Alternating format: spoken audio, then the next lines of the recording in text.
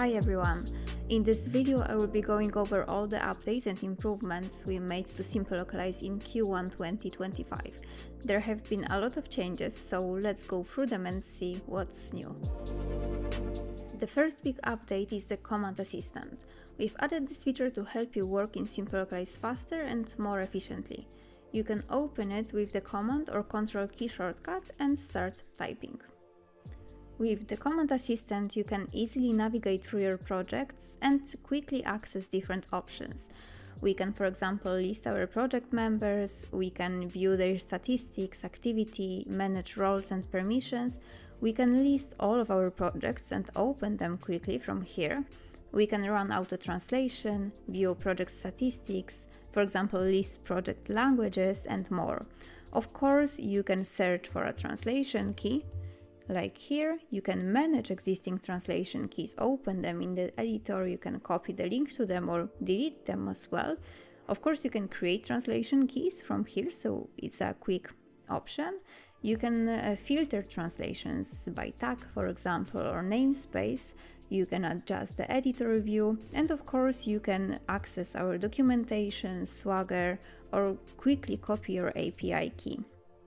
This is a feature we are very excited about, so if you have any ideas or any actions that you would use in the Command Assistant, please feel free to give your feedback and we will be happy to improve it for you. We have updated public suggestions welcome page by adding translation summary per language.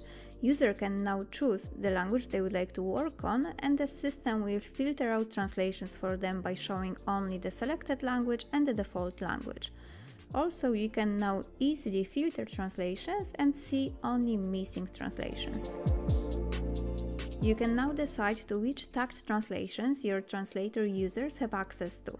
This way you can limit access to translations assigned to a specific tag.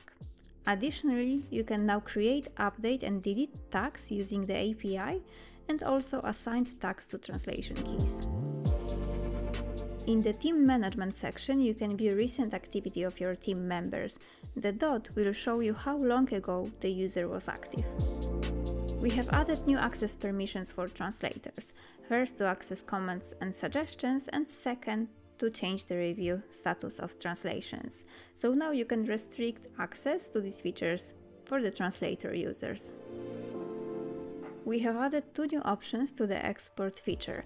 First, to use default translations if the translations are missing, and second, to export and then import translations for the selected customer. You can now check the project or user activity from selected month, like this, and export the details to CSV. Translation Hosting tab will now let you check the details of changes that were not yet published to the latest environment, like here. That's all for this video. I hope you like the new features. Feel free to give us feedback and contact us if you have any questions. And thank you so much for watching, and I will see you soon. Bye bye!